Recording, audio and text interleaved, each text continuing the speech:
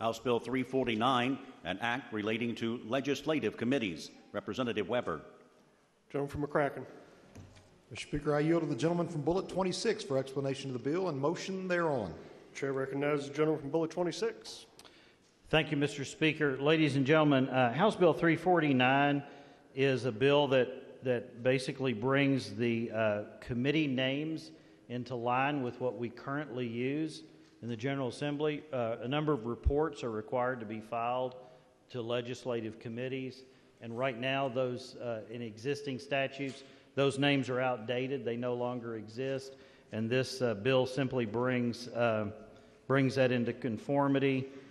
We change one of the committee names to the new Small Business and Information Technology Committee, and then 10 times we change an existing committee to the new Economic Development Workforce Investment Committee.